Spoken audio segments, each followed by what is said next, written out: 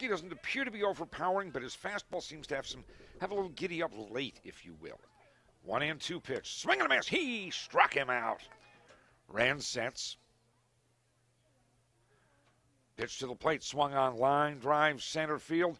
McCaffrey, well, had to play it on a hop, and it slides past him.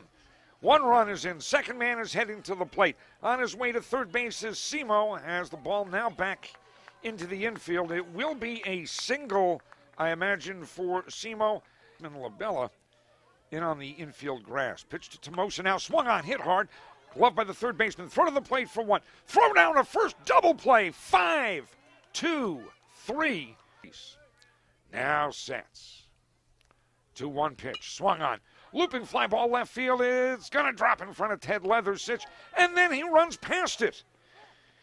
A second run to the plate and down to second base on what will probably be a single and error is Jake Baker. And the Riverhawk defense has not been an asset today. Now delivers. Ball hit on the ground between short and third and on into left field. That's a base hit. Scoring from third base is Vasquez on at first with his first hit in this ball game is Jake McKenzie, and it is now a 6-2 lead for Fordham University. Pomeroy sets. The pitch. Swung on. Hit in the air, center field and deep. That is a run for McCaffrey. He's not going to get there. Bounces on the warning track. Rolls to the wall. 2 runs are in. Man headed to third. There will be no throw. A stand-up 2-run triple. And that has changed the complexion dramatically. It is now a 6-run lead at 8-2 for Fordham University.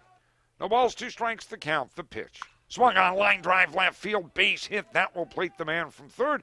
Turning first and holding is C.J.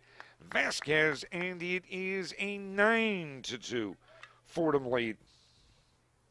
Pitches out of the stretch. Pitch to the plate, swung on. Hit in the air, center field. And that will do it.